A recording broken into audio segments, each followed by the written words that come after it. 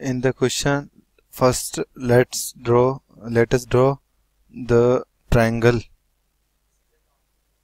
PQR. So let's say it is PQR.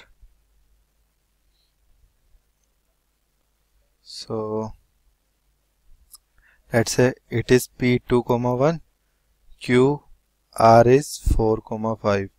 Now we need to find out the equation of median through the vertex R. So the median is the line which connects the vertex, any vertex of the triangle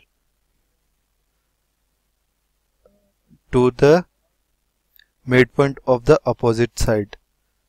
Here the vertex will be, here the median through the vertex R will be this one, and let's say the midpoint of PQ is X. So first we need to find out the value of point X. So point X will be, let's say it is X, Y. So it will be 2 minus 2 by 0, 2 by 2 and 0, 2.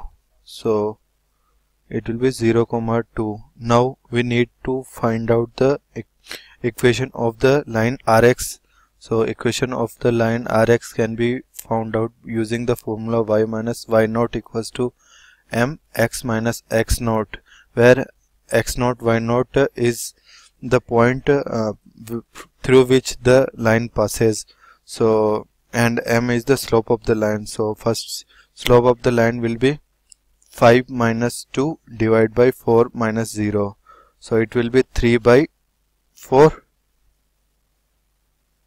Now equation of the median will be y minus, I can use either 4, 5 and 0, 2, since both the points are the points through which the line passes. So y minus, I am using the point 0, 2, so y minus 2,